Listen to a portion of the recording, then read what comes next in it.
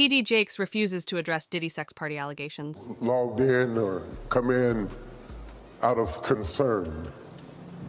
Some of you come in to hear what I'm going to say.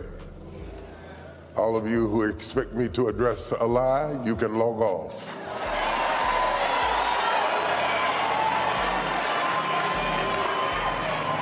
I will not use this sacred day and this sacred pulpit to address a lie when I have a chance to preach a truth. I will stand straight up, head up, back straight, and preach the unadulterated, infallible word of God. Because that is what the pulpit is for. But there will be a time.